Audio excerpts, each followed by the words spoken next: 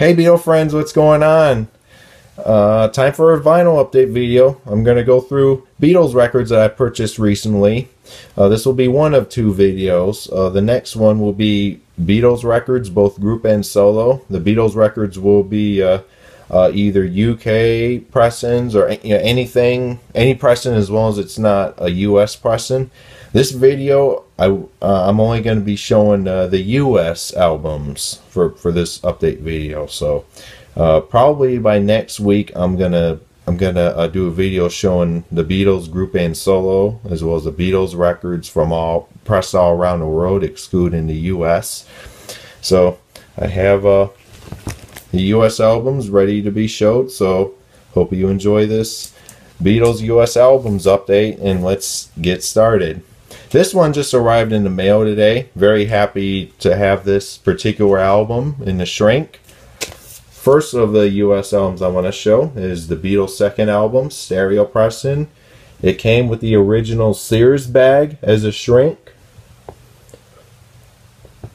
As most of you know, or some of you don't know, when these albums were first released in the early 60s, these originally came with the Sears bag. If you buy the records from Sears, they would be wrapped in the Sears bag. And this was a nice little price. Very happy to have this, and it looks nice too. There's not one seam split anywhere. Like anywhere. Well, there's some there's a little wear on the spine, but no seam split anywhere on this album. So happy to say that. But there are seam splits on the inner sleeve, obviously. This is the original inner sleeve, capital inner sleeve. And here's a record.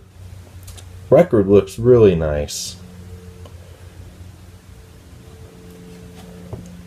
Here's side 2. This one doesn't have the run-in time for Long Tall Sally and I Call Your Name. So this is a nice upgrade. Well, I don't know if I call this upgrade, because I say an upgrade because I also have a copy of the Beatles' second album in stereo, and it's in the shrink. But that's a 1966 pressing, but still really nice, and it's in nice condition. So, all right, I have another Beatles album in the shrink. Now, about over a month ago, I went to Ohio. I'm born and raised in Northwest Ohio. I went there to see my family and friends, and I stopped by a few record stores, including one whose owner just passed away from a heart failure. And every time I think about it or bring it up, it just breaks my heart. But I bought a few records from that store, including a couple that I showed in my non-Beatles update video on my other channel. Now this one I bought from one of the stores, and it's Beatles 65 mono pressing in the shrink. It's got some tape there on the bottom, but this was about $13. Back of it.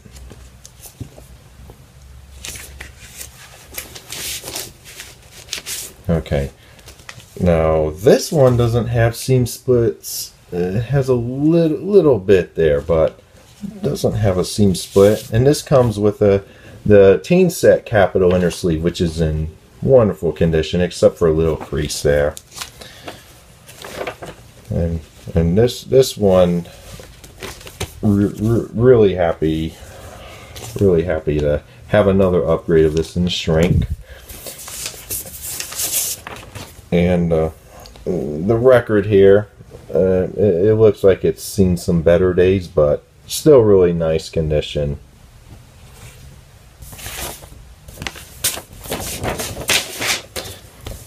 Alright, now this next record I bought from the store that was owned by one of my friends that just passed away.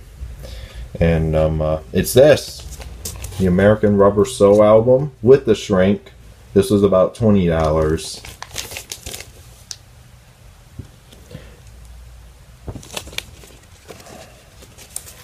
And this one, yeah, a little bit of seam split on the bottom, but overall this is nice. All right, it comes with the original Capitol inner sleeve.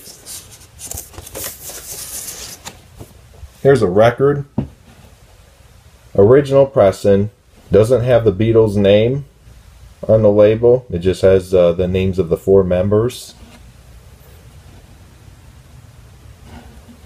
Very stoked to have this particular pressing in the shrink, and it's in nice condition, because I have another copy of the stereo album where both the record and the and the jacket are not in great condition. Okay, I have 2 copies of this next album, and that's the Yesterday and Today album.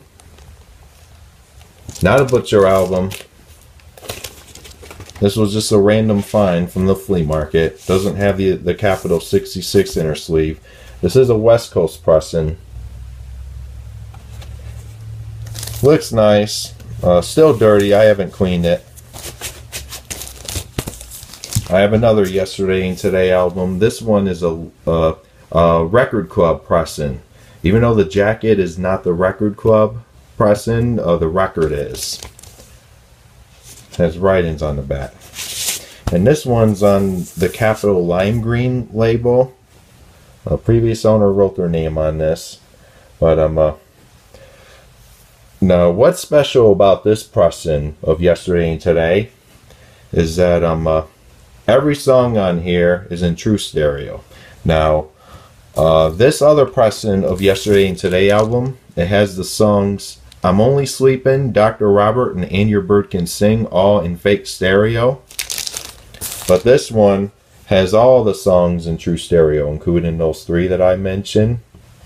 And it also has a day tripper with where when the song starts off, the guitar riff starts on the left channel, and then it becomes double track after the first bar.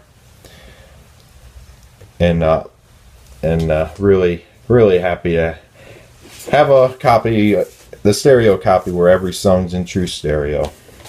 All right. Okay. All right.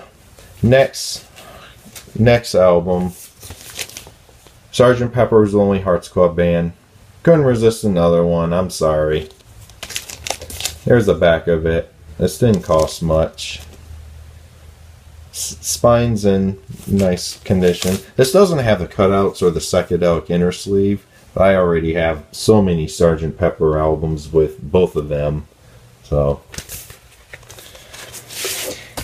and here's a record. Now, what's interesting about this variation, the song With a Little Help from My Friends, the first pressings has it listed as A Little Help from My Friends, but this one is a corrected pressing, where it has the full song title, With a Little Help from My Friends. And record looked like it was never played. Almost never played. There's just a few spindle marks on here. But a really nice find, and there's hardly any wear on the jacket.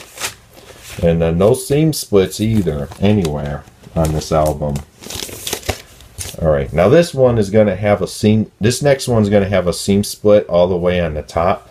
Now, Christmas season may be over, but I found another copy of this album for a nice lower price, and it's an authentic pressing, the Beatles Christmas album.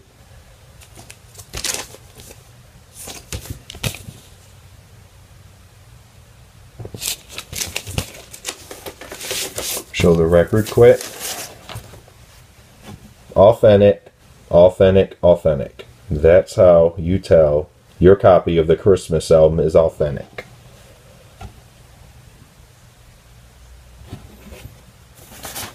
Alright.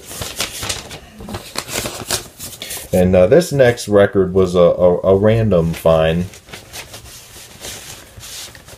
I have the UK pressing of this album, but I saw this the other day and decided to buy it. It's an American pressing. This is the Beatles Past Masters, Volume 1 and 2. Parlophone and Capitol.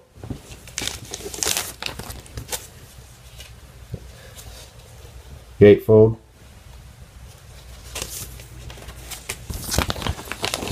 Put this back on. I'll show the labels. They're on the purple capital label. And the records are in nice condition. That's record 1 right there. And this was a $20 fine. Okay. Alright, this will be the last US album I'm going to show before I show a grail. The Beatles Rarities. Also bought this from my Ohio trip. Now this one's embossed. Let me show you. This one's embossed, the photo here. And this has the mistake here on the Helter Skelter. It says here, it doesn't come back like on the stereo version, so you don't hear the classic Lennon statement, "I've got blisters on my fingers." And also, there's no "produced by George Martin" on this. Here's a gatefold. Now this is let me show the gatefold. There's a Butcher album, and this one has the shrink for the album. It has a sticker here. Rare photos including Butcher shot. Speaking of the Butcher album, you know what's coming. And here's the original price sticker. The previous owner purchased this at a place called Sound Mill in Monroe, Michigan, which is about 20 minutes from where I was born and raised. $6.98. And here's another sticker here on the back. I tried putting this on the jacket, but it wouldn't fit. So I was like, I'm not gonna risk ruining this shrink here. So it's nice that the guy kept it in here. And this was a $12 fine. This was at a different record store in Ohio, by the way. It's not that place where it was owned by a friend who's now deceased. Alright. Okay. About 10 seconds ago, I showed you that sticker where it says includes rare Butcher shot. I have one more album, a US album, and it's a grail. Not a first state, it's not a first state or a third state, but it is a second state. Here it is, and it's in the shrink. This is the second state stereo Butcher album. I found this for a nice little 3-digit affordable price on Discogs. So this is my second Butcher steal off of Discogs. Let me show you.